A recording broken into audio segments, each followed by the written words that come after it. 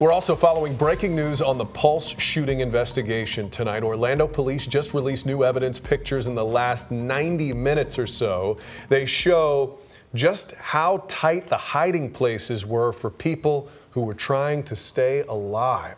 Many people huddled together in the bathroom as Omar Mateen fired shots. You can see all the bullet holes in this and out on the outside of the building too.